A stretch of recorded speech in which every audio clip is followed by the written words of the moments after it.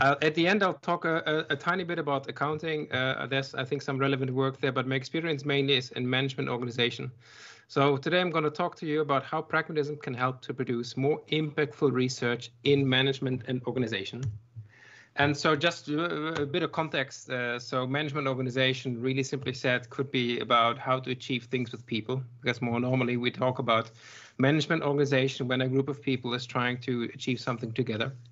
And pragmatism is one of the alternative paradigms to the dominant positivist and constructivist research paradigms.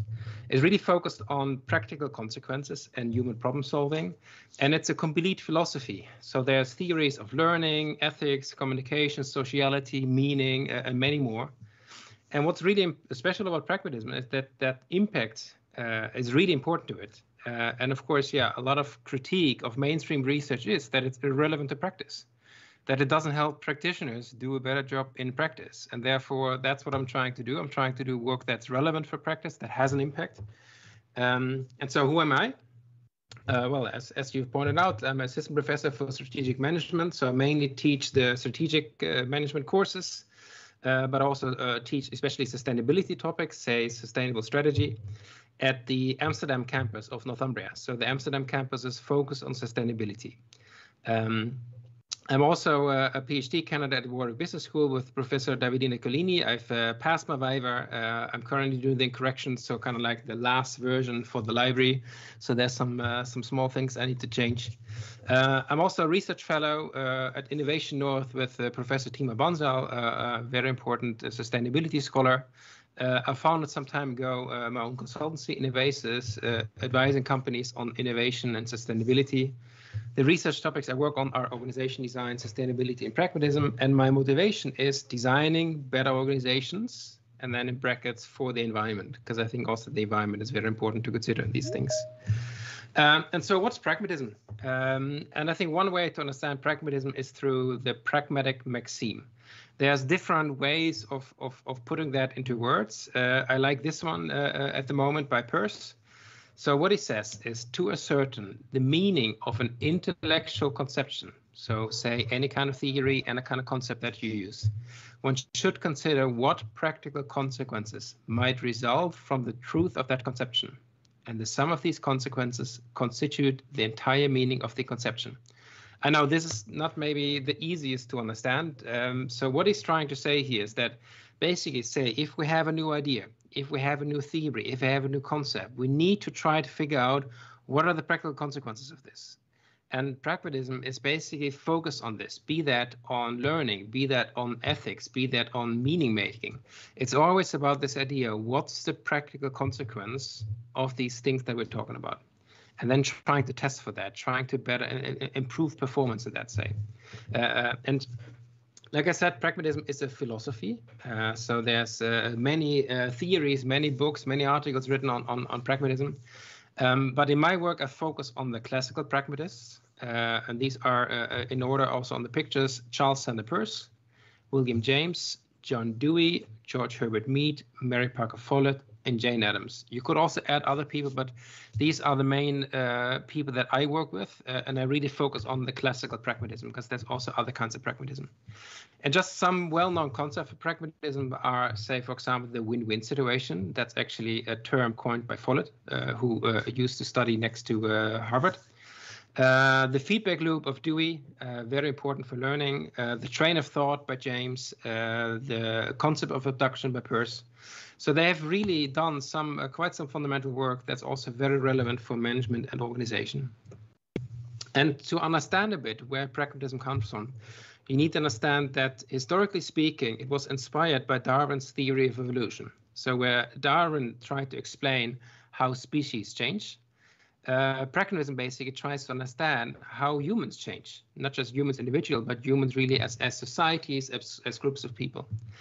And this pragmatist philosophy emerged around the turn of the 19th and 20th century in the USA.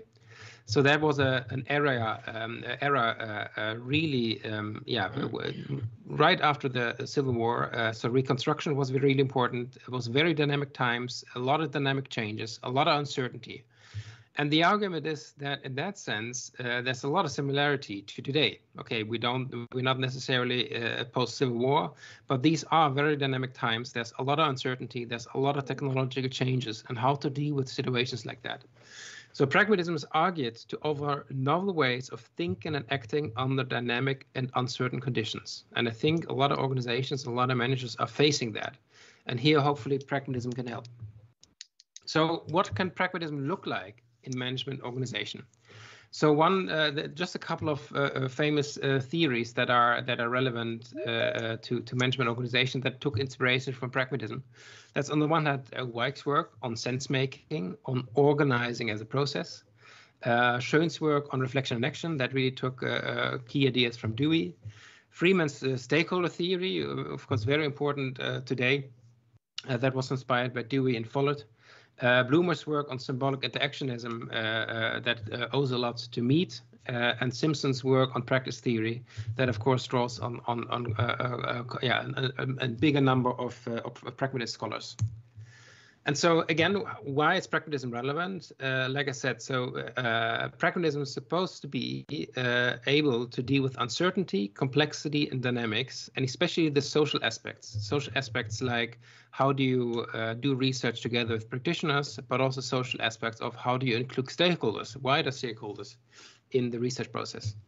Like I said, pragmatism is an alternative paradigm for research, an alternative to the dominant constructivist and positivist ones.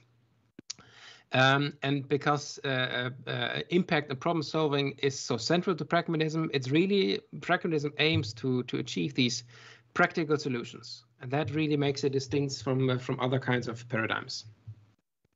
And so what is pragmatism actually? I'll just go through some of the principles of pragmatism, but of course there's a lot more to it.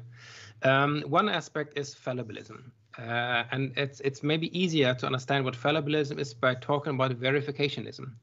And so verificationism is, of course, you try to find what is true, but usually what is true is supposed to be true tomorrow, in a year, in 1,000 years, so for a longer time. And what pragmatism basically says is, okay, what is true today doesn't have to be true tomorrow anymore. So just because something has worked in the past doesn't mean that it will work in the future. And so what pragmatism tries to do is, instead of trying to verify and validate the way that other approaches tend to do, it's really trying to falsify. It's trying to falsify old knowledge, and it's also trying to falsify, okay, does this idea, does this experiment, does this new way of working that we came up with, does it really work? Let's try to not make it right, but try to see how it breaks apart, if it breaks apart, and learn from that. Another aspect, and that relates to this fallibilism, is that it's anti-foundational. So what pragmatism basically says is there's no foundational knowledge that we can just accept. We have to be ready to doubt everything. So all knowledge has to be up for refutation. But, and that's really important, it doesn't mean that you have to doubt everything all the time, because then you could never be actually be able to do anything. Another thing that's really important for pragmatism is experimentalism. So trying to draw out the practical consequences of your idea, trying things in practice and see, does it work, does it not work? And that means that pragmatist experiments are in situ, in a live situation, and in vivo in a live situation. And that's, of course, quite different from, say, the lab experiment that we know from other kinds of research. And pragmatism is inherently relational. So pragmatism sees the work as inherently connected. And that is, again, maybe better understood when we try to oppose it with substantivism, kind of like the opposite perspective. In substantivism, it's the world is made up of distinct entities with distinct essential characteristics. And so in pragmatism, you know, you are more interested in trying to understand the relationships, not just about between people, but also between things, between you and the things out there. And yet pragmatism is more interested in trying to understand these relationships and how they change than just trying to see things for themselves. I know maybe it's a bit philosophical, but we can talk about it later in the Q&A. And so what does that mean for research design? So first and foremost is that you co-design your research with practitioners, which is really something that other approaches seldom do. So where most approaches start with theory and then go to collect data and then go back to theory, what does the data mean? Pragmatism starts with practice and ends with practice. So you have a practical situation that is in some way problematic, that is not what the practitioners would like. You go back to theory, try to better understand this practical situation. You generate ideas for collecting data, for experimenting, and then you interpret the results of the experiment again through theory. And from there derive again, okay, what does that mean for practice? So it starts in this practical situation, and the process only ends with performance, when things actually are better than they were before. What that also means is that this kind of research design has to be able to change. So flexibility and adaptability is really important. And you have to design research for iterative cycles. You try again and again in practice what works, what doesn't work. And that really drives the process forward. Regarding data collection, one of the big struggles is access to problematic situations. So really situations where practitioners, where people in practice don't know how to go on anymore. And one reason is really simple, because most people do not like to really talk about when things are getting really tricky and they're really difficult. They don't know what to do anymore. But that's really where pragmatism, so to say, shines. Pragmatism is less interested in situations where things already work, but it's more trying to understand situations where things do not work. And because of this situated approach of pragmatism, context really matters. It's not just about things separate from the rest, but it's really about trying to understand the whole situation. What's really going on in this organization? What's really going on in this group? And trying to dig deeper. And that means that we move away from the literal meaning of data as something given to capta as something taken. So in a way, you should almost say it's not data collection, it's capta collection. Because pragmatism requires active exploration. You're trying to better understand, okay, what's going on in this situation. So you don't just collect data and then analyze it, but you continuously try to really explore, okay, what's going on. It's almost a bit more like your Sherlock Holmes and Watson trying to understand, well, what the heck's going on here. And then the next thing, so this is a bit more tricky to understand maybe, it's this anti-realist stance of pragmatism. So what pragmatism means with that is that facts are only facts within the specific inquiry you are engaging in. Another way to put this is that we need meaningful data. We need to have data that is meaningful, but we also need data that gives meaning, that we can understand, that we can do something with. So in pragmatism, it's not just about collecting more and more data is better, but it's really about, okay, it has to be useful data. And so in that sense, this is also something quite different from other stances, is pragmatism does not separate facts from values. And that's something tricky to understand, and we can also, again, talk about that later. And like I said before, so data collection has to be iterative with analysis happening throughout. And then for analysis and interpretation, analysis has to happen with the practitioners together. We together have to try to understand, okay, what's meaningful here? What does that actually mean? The emergent insights have to feed back in the ongoing research process. That's why data collection and interpretation have to be at the same time, so to say. And like I said, the interpretation as well has to happen with the practitioners together. The key really is to re-narrate the past, the present, and the future in novel and meaningful ways. So what that means is that, say, you are in a situation, things don't go as they did before, so in the past. So you have to re-narrate. So what has changed between the past and now? And what does that mean for the future? And it's kind of like this past, present, future, and then re-narrating that really leads to new insights. And the other thing is that you have to discuss the outcomes and the practical implications with the practitioners as well. You have to involve them in that process. And then lastly, go where the data leads you. So instead of collecting data and then analyzing it, again, like I said before, data collection, data analysis, they cannot be split. And then the other point, of course, today is what is impact? Because the question was kind of like how to make more impactful research. And of course, there are quite different perspectives on impact. So one way to measure impact that already existed for a longer time is impact factor. So the idea is the more an article and a journal gets cited, the higher the impact factor is. But that, of course, doesn't mean that you've had actual impact in practice. So when I'm talking about impact, I don't mean impact factor. Other articles, they start counting how often their research is being mentioned in practitioner media. So are there newspaper articles? Is there social media? Are you liking their post? Are you commenting on the post, etc.? But I also think that doesn't really mean that you've really had practice. It just means that maybe people engage a bit with your work. And another perspective of impact is a bit sort of say this, build it and they will come. It's this idea that we just need to do really good research and then people will come and use our stuff. And that's, of course, is a hope. But I think, and that's my argument, I think very seldom is it really about, did I make a practical change in practice? Did I improve the situation? I think that's really the key questions that we need to ask as researchers.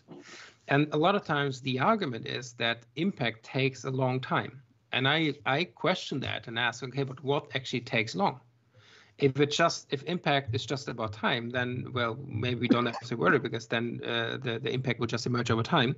But of course, there's a lot of research being done that doesn't end up having impact. So we need to better understand, why does impact, or why do we think that impact takes so long?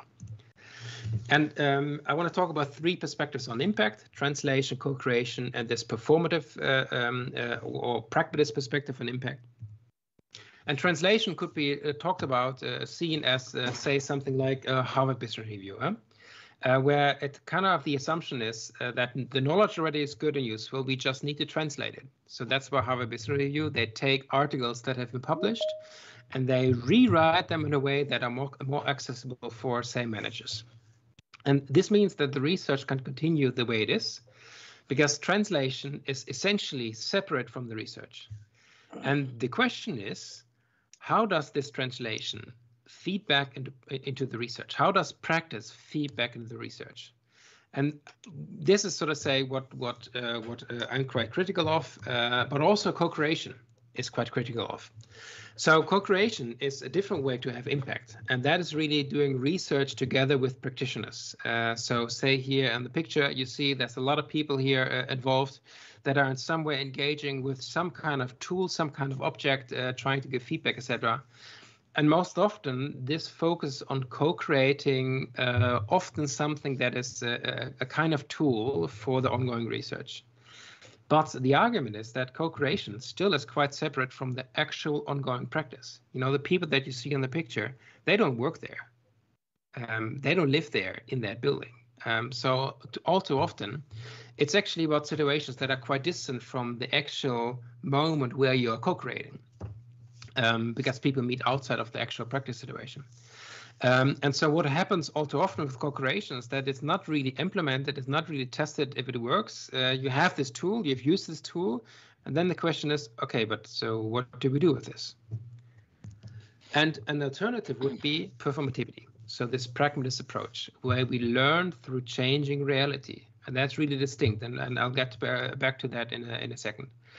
And in this perspective, impact becomes a journey, where you learn along the process what is actually impactful, what's actually the problem, what's actually the solution. Impact becomes about changes in practice, changes in how we do things. And impact becomes about improving problematic situations in the concrete, not just as an idea, oh, we could try this or we could try that. No, you have to show in practice, this is better than what was there before. And what it also means is that we as researchers are as much impacted as the practitioners. It's not just about the practitioners changing their practice, but it's also about us researchers changing the theory and the practice. And so examples of that would be the Hull House in Chicago. So this is on the picture is Jane Addams. And she really tried to figure out together with other people, okay, how can we improve the situation of immigrants? How can we improve the situation of children in poorer neighborhoods? And she experimented with that in practice in the actual neighborhoods where people were living.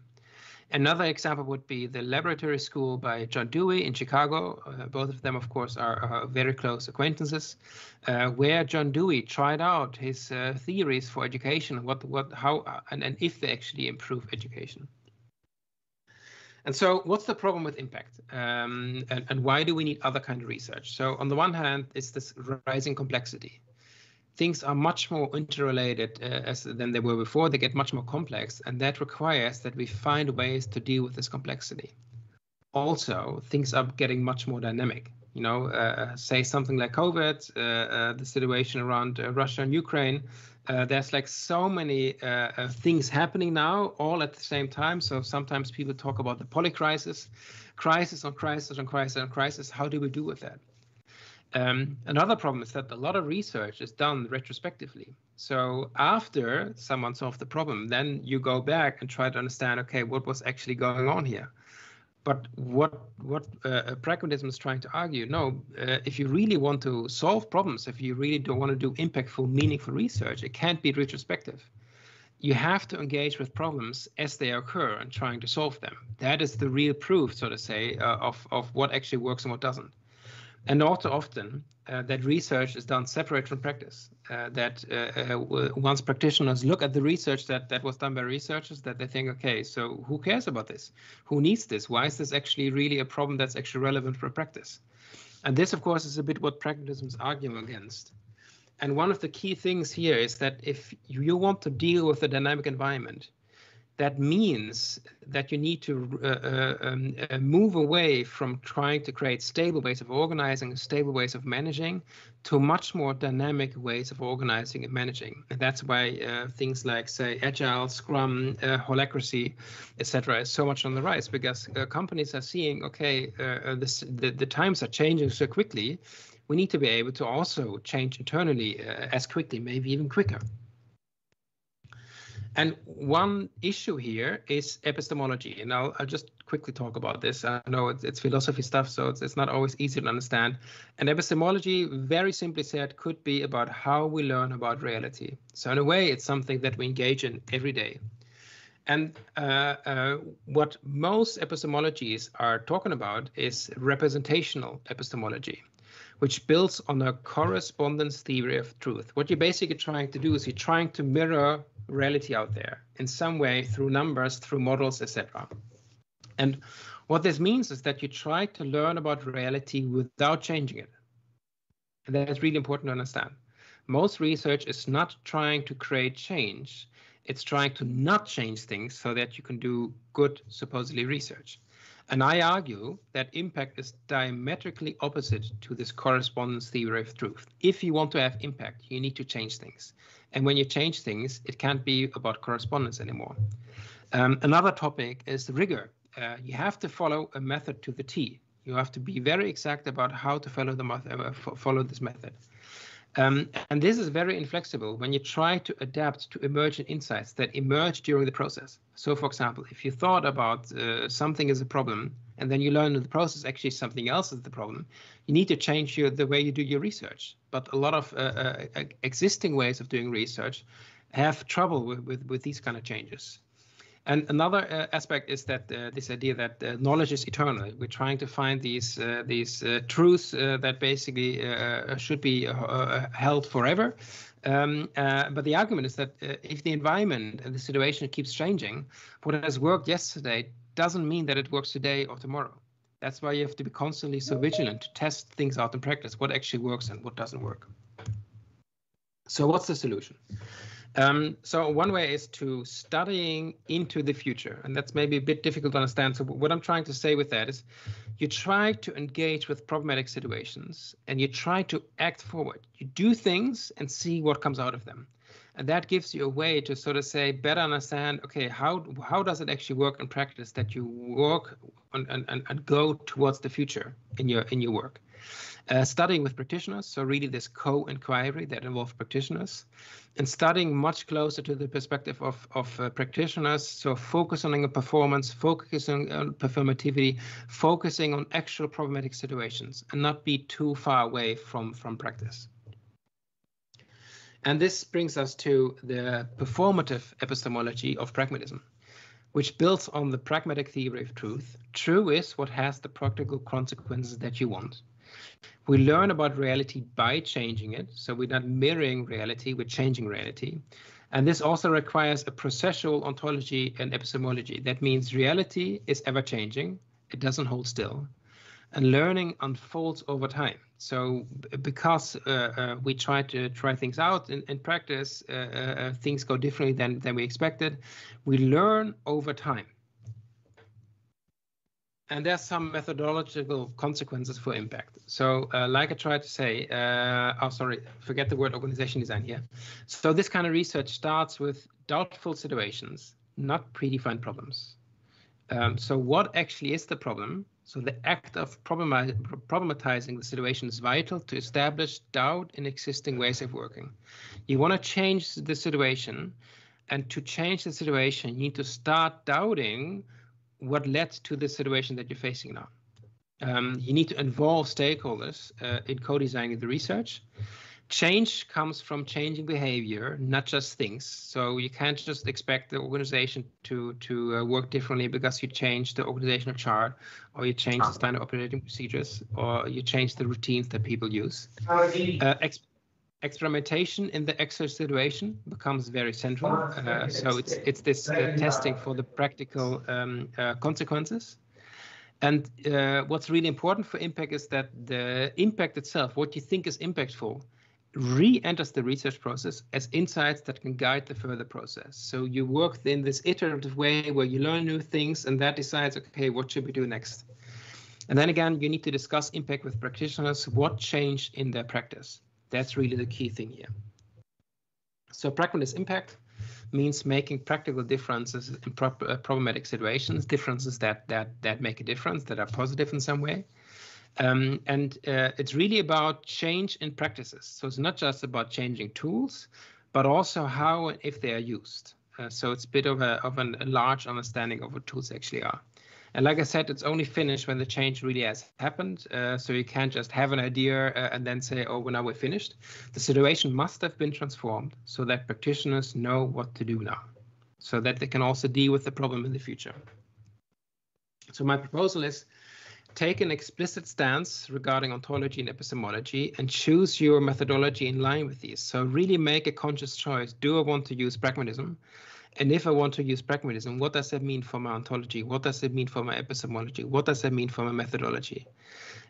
This is really about research through impact. So impact is not separate, but basically you generate good research by having impact. So it kind of like flips around what research actually is. And in a performative onto-epistemology, where we learn by changing reality. Like I said, you co-design the research with practitioners. And it's really about this pragmatic truth by changing, through creating these experiments in with practice, and then impacting as an emerging process. So what does it look like in practice? So one example would be Kees van Kuik, who developed a design strategy for redesigning processes in an organization. And what he basically asks is, how can I design an organization process that develops a radical innovation capability within a technology firm? And Zoe Dankvor's work on a visual storytelling toolkit, a way to engage employees with their organization's vision. And what she tried to do there is integrating visual storytelling in the way of working of a strategy consultant. And so, for example, so what Kees did is he engaged in experiments together with the company, and he tried to create this canvas that you see here, and participants used this canvas to explore radical innovation opportunities. But what the canvas actually also did is it created a kind of experimental space that stimulated collective reflection and action and moments to find new ways of working. So basically what it did is it created these moments that allowed people to kind of like reflect, hey, how should we do things? How is it different from how we did things before? And in this example, it was crazy because I think for 3 months, the student tried to get the company to do this experiment once. And it was really difficult to get them convinced. And the moment they've done this once, they were like, okay, we want to do it again. We want to do it 15 times. This was so good. So it took a long time to get them to actually do one experiment. And then, you know, he was almost done with his graduation, so he couldn't really test them us. But this company was really excited about this kind of new way of working that they hadn't experienced before. Another example is this visual storytelling toolkit. It's, yeah, like I said, it's a way of engaging employees with the vision of a company. And again, here it's kind of like an experiment where they try to engage leadership with an established vision. And the task was to use this toolkit to design a workshop. Basically, it's consultants changing their way of working to change the way of working of a company. And so also here, what we basically did is we did an experiment where we created a bit more space than normally to work in a different way for them to reflect on what's going on. And they enjoyed it so much that they felt like, okay, we need to integrate this in our way of working, because this is so different from how they are used themselves to change their own organization and also the clients' organizations. And this is something I did in my own work, in my own PhD. We labeled this as a workshop in a box. So the client wanted a workshop on how to design metrics for service. So this is not the actual graphic. I was not allowed to use that. And the workshop itself was a kind of experiment. So changing the way of working together with metrics. And what it combined the actual designing of new metrics, but also redesigning on the spot how to design metrics. So it's kind of like meta in that way. And what happened there is, these are just some reflections of the people involved in this process. Articulating this has helped me interpret and deal with complexity in the client organization. It has helped me look for new clues. I find it also really useful for account management more broadly. Another one, I think the workshop format turned out to be a perfect format for doing a small contained prototype of organizational change. It was very insightful to see the change in priorities and values among the participants as the object of design rather than the workshop or its concrete output. And lastly, not being actively aware of the organizational dynamics of the environment we're trying to deliver into is like flying blind. Pragmatist design ethnography really helps a team to respond to the evolving situation and take appropriate action. So just a bit what that actually looks like in practice. There, of course, are some challenges and some critiques of pragmatism. And one really important challenge is politics and power. And that's why pragmatism has also been a really important philosophy for education and for democracy, especially deliberative democracy. A lot of those ideas are from pragmatism. And one of the challenges there is that people are unwilling to question their received knowledge, beliefs, and habits. So what they would say is, well, this is always how we've done things, and therefore, why should we change it? Yeah, but you are facing a problem. And it's very likely that how you have done things in the past is part of the problem. And so you really need to design experiments to falsify this existing knowledge, to show people what you thought has worked doesn't work anymore, and create space for doubting the current ways of working. There are, of course, other approaches, say engaged scholarship, action research, appreciative inquiry. So you should also look into these. But I think what pragmatism offers is the theoretical and practical resources really for how to create lasting behavior change of groups in ways that are quite distinct from these other approaches. I also, like I said, wanted to quickly talk about accounting. So I'm not an expert on accounting, but my colleague, Philippe Lorino, who I think was there some time ago to present his work, he is an expert on accounting. And I think there's two articles, these two, where he develops pragmatist approaches to accounting that should be relevant and interesting here. And I think there's some future directions for pragmatism, and that's really this developing of inquiry habits. So kind of like developing of methods for pragmatist research. So I really like this quote by Barbara Simpson. It requires adventurous inquirers to dive in, explore more of what pragmatism may have to offer. So really trying to find new ways of doing research in a pragmatist way. So some key takeaways: start and end your research in practice. It's really about improving practical situations that have been in some way problematic. Co-design your research with practitioners from the start until the end. Impact as productive change of practice, and impact becomes a key performance indicator for research. So in a way, it's kind of like flips around that good research has impact. And therefore, dare to have impact and be impacted by research. Thank you. It's great to hear about pragmatism, how it can really help the organizations, for sure, right, Professor? Can you hear me? I can hear you. Yes, I said it's great how pragmatism it's helping indeed the organizations to do the step up, right, in their beliefs, in their the way that they're doing the things, and there can be challenge anyway. So I have a question, but before I do my question, I would like to pass my wording here to the advisors. So Professor Dr. Yadomari and Professor Dr. Otávio. So the word is yours, please. I have two questions. The first one, please. We know that pragmatism does not have unanimous acceptance. Yeah. Either as a philosophical current or research methodology. In this context, how have your works been received by the European academic community? Wow.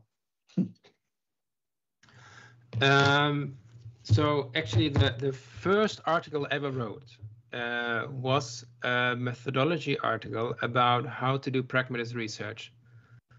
And I was a bit naive back then, because I was the whole time while I was writing this thinking, why is this so difficult? Is research always this difficult? I just didn't know.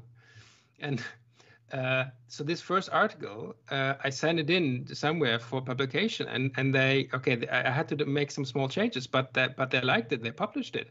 I was like, whoa, wait, what's happening? I didn't expect that to happen necessarily. So I think it actually has been very, very positively received, because pragmatism rests on very strong foundations. There, like I said, there's a deep philosophy behind it. There's a defensible ontology, defensible epistemology, defensible methodology, defensible axiology. So yeah, you see things differently than most people. But because it is so defensible, it is getting reception. But the other point is it allows you to do things that are becoming increasingly important and that other research approaches are struggling with, and that's impact. So in Europe, at least, I don't know how it's in Brazil, but in Europe, at least, impact is becoming a very, very important factor. One way is to get funding. Because there's less funding for research, so we need to depend more on companies to actually engage us in research. And every research project I've done so far, I've done with a company. I've never done it without, because I was like, well, like if I'm not studying a problem that's relevant to practice, what am I doing here? So it has allowed me to engage with companies in ways that I think a lot other researchers are struggling with. And through that, it allows us also often to get third stream funding that depends on funding for practice. So what we do is we get, say, a million from a company, and then the government will also put $1 million money in that same research project. So that's how, at least in the Netherlands, and I think also in Germany, I'm not sure about the UK right now, how this has been working. And then in that sense, pragmatism is super interesting, because also the governments, they increasingly require us to work with practitioners in our research. And that's why it's so interesting and relevant to engage with pragmatism. But like I said, it's not easy. I want to say that. Okay. I have another question. The philosopher Susan Haack has shown some sympathy for the use of intuition as a research method. What do you think about this? Yeah, I think intuition is absolutely part of pragmatism. And I think related to intuition, the role of imagination. I think that's this integration of intuition and imagination in research, and giving abduction, the creative element of research, a more distinct role. The narration being also a creative device, is really critical. And so I think in that sense, intuition is really important. But the pragmatist challenge then also is, what's the practical consequence? One thing is being creative and being intuitive. Another thing is, okay, show that this actually works in practice. And it has to be both. So it's not just about, dreaming wild and having intuitive thoughts and being creative and being imaginative. It's also about getting your hands dirty and showing that whatever you came up with works in practice. And so, like, just one example, this last example of my own work, the designers that I was working with, they're still using what we developed together because it has worked in practice. And what they now do is, so when they get a new project, they block budget from the project to do this kind of work with the client because they felt this is working. And I think that's from a pragmatist perspective, that's what you're looking for. So yeah, I hope that was a good answer. Thank you very much. Thank you. Professor Yodomari.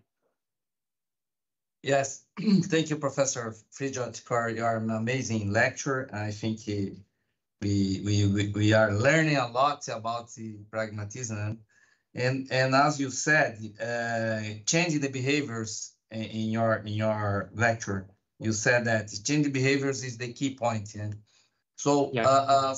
to changing this kind of behavior as researchers, as you said, to receive funds now in Europe is the main point is the impact. So what in your view, what the changes that are necessarily to change to transform our behavior as researcher, because we are sometimes interested in publishing journals with high impact, etc. And as you said, you are not achieving the interest of practitioners because we are not publishing in a right language that the practitioners read. So we understand in our program that the production of knowledge is the same, but the delivery of content has two sides: delivering knowledge, useful knowledge to academics, and delivering useful knowledge to the practitioners. So how the European academic community is changing in trying to achieve more impact. Could you talk about a little about this, please? Thank you. Yeah.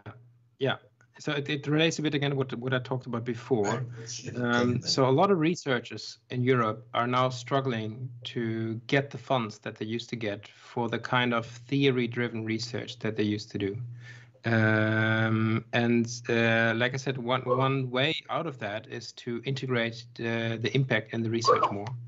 There is actually another argument that I think is relevant here, and that is through doing impactful research, through doing research with practitioners, you generate really interesting data.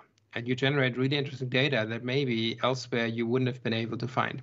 So in this sense, by being, so to say, at the cutting edge of practice and theory at the same time, makes it that you could do theoretically and practically relevant research. But that is super difficult because you need to be really at the cutting edge of both. That means you need not just to really understand the theory in depth, to really understand, okay, where is the cutting edge, but you also need to find the practitioners that are working on that cutting edge. And I think that's a big difficulty. But I also, in my experience, I see that it kind of comes together. So you start finding the people that are also cutting edge in practice if you just ask the right questions, are joining the right events, etc. So I think this idea that we can do more impactful research that also is theoretically relevant, I think that is a really exciting prospect. Did that answer your question? Yeah. Thank you. I think we are seeing some researchers, particular critical researchers like you and Lorino and for example Alvison, they are talking about the problematization, something like that. So our program, our students, PhD students, are professionals that are working in the field. So they are involved in solving problems. And so in particularly, I think we have an advantage because our PhD and master students are involved in doing things in the reality. So as researcher, as you said, collaboration is the key. Né? So co-creation of knowledge, something like that. That's some of your ideas we are trying to implement. You know?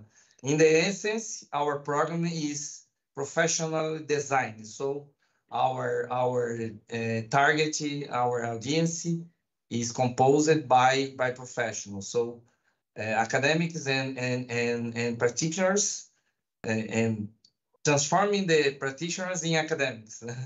So that's not our both. program. Yeah. So thank you. Yeah, we have other professors together, us, and of course students and practitioners. So feel free to ask Professor Fridjot. Thank you. Yeah, I'm very curious about the questions.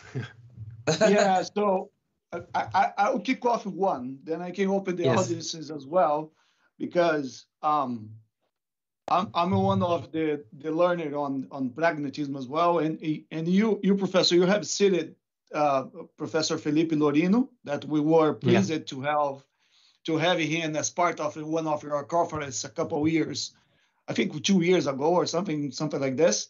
And one of his area that I put in my note here, one of his area, and he said that is important for pragmatism is investigation and the inquiry process. So we learned that pragmatism is not subject experience, but really a full social experience. And also we learned that the inquiry process transform, we have this very nice graphic, right? An indeterminate situation to a reunified one. So here's like my question, based on your experience in your studies. I'm one of the PhD students, and I just finished my PhD a month ago, and we use a lot. And I was very, very pleased to use and to learn to use pragmatism into the organization. So how's your experience in Europe?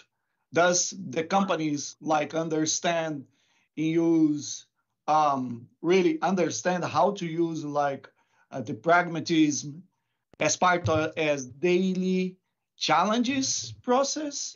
Or do you think this is a really under beginning process as we are all learning every single day? So there's two answers. So one is, do they understand the philosophy and all the theory and the ontology, epistemology, all of that? No. Do they have to? No. What they're interested in is performance, and what pragmatism I think can deliver is performance. Things that work and things that work better.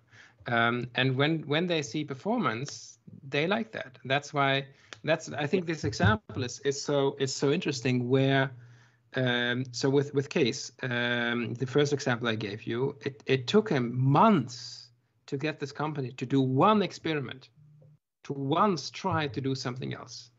And afterwards, they were so excited about it. They wanted, can we do it 5 times, 10 times, 15 times? Let's do it much more. And he was like, well, I told you, forever. Like once they experienced it, it gives them something that they find interesting. But getting over that first hurdle is so tricky. With the second example by Zoe. So this was a way for this strategy consultant to really fundamentally question what does it actually mean to be a strategy consultant? What does our approach offer that other approaches do not? And so these people, they've been working together for years as strategy consultants. And in that meeting that she designed, where she designed the experiment, they suddenly asked questioned assumptions that they never had done before. And all of that in just one meeting. Just by a clever design of, okay, how can we get people to reflect and to start doubting and become more aware of this is how we work, and isn't there maybe a better way?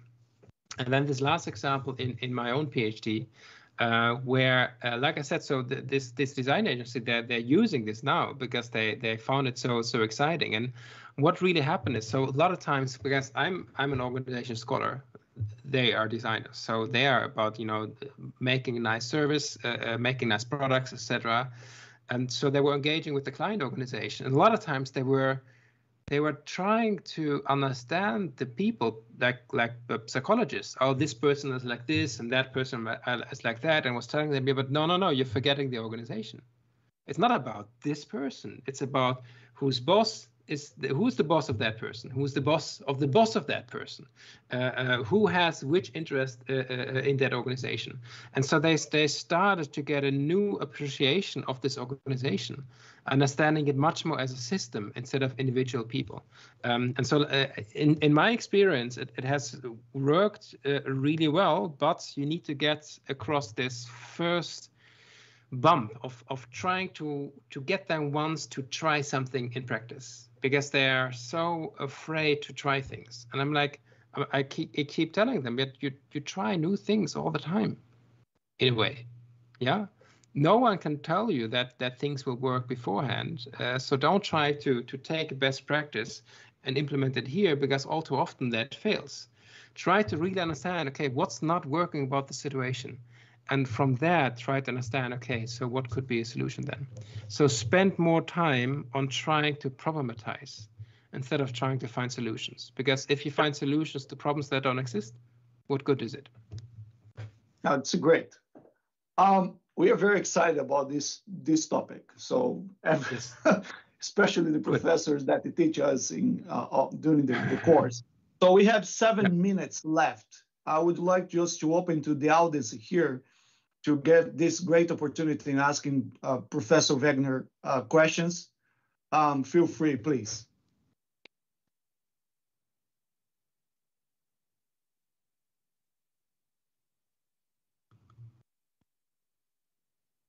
Professor Domari, Professor Otávio, we're good? Yeah. Yeah, I think I would like to ask you, Professor, about, for example, Toaldo PhD dissertation use some data using that he used the machine learning to find the factors that caused scrap in a manufacturing company. So and after he used the inquiry process to find out some costs. So what do you think about, for example, mixing machine learning and pragmatism process and inquiry process? What do you think about that? Yeah, I think so. Actually, there are links between pragmatism and AI, especially around the concept of abduction, because abduction is a concept invented by Peirce to describe where new ideas come from, basically. So I'm actually very interested in AI, the role of abduction in AI, and how to combine that with inquiry. As far as I have very little knowledge of AI and algorithms, that's really like a next topic I would like to engage in. But I think what's really important to understand is that a lot of times the algorithms that we design, their performance deteriorates because the situation that existed when we designed the algorithm based on the data that we had is not the same anymore. The situation changes. And how to deal with these kind of dynamics and this kind of complexity, and how to better understand that. I think that is really very interesting for pragmatism to engage in. But like I said, I'm not an expert on this, and this is really something that I would like to work on in the future. Yeah, great. Yes, I think. Lastly, Professor, I'm sorry, Professor Domari, go ahead. No. The performance aspect, I think, join researchers and practitioners, because of course the organizations are interested in improving performance. So as you said, pragmatism is, I think, is the best approach, because pragmatism defend that we are interested in providing better solutions for the problems. So I think I like, of course, like you and Otávio and Toaldo and many other colleagues that are interested in applying the method, the pragmatism, because fortunately for us, I think the academic community is interested in developing this kind of research. So thank you, Professor Wagner, Thanks a lot for your amazing lecture. It was. And indeed, again, if you have any questions, please reach out, because I would love to help anybody who's engaged with pragmatism and trying to make it perform. Thank you. Before we leave, Professor, if you allow me, Yes. Your material was so powerful. Can you share the presentation with us if it's possible? Yes, I can. Yeah. I need to add some Thank you so much, references indeed. and take something out, Yep. but I can. Yeah. Thank you Good. so much, Thank indeed. So at this moment, we are closing the event. Really appreciate it for everybody that took your time to discuss with Professor Wagner today, and wish you a good day. Thank you very much. Thank you. Thank you Bye-bye. all. Bye. Thank you. Thank you. Thank you. Have a Bye. good day.